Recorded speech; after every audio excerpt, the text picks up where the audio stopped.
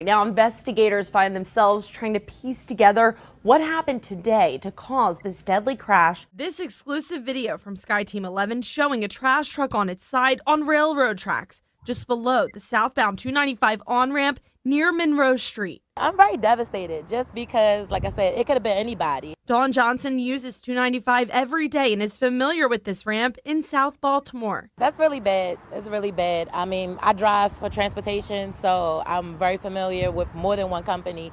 So I'm very familiar with the ramp. You have to go slow. Baltimore City Fire confirms to 11 News one person died in this crash involving an MBG trash truck. It was around 2:15 today when that truck ran off the ramp.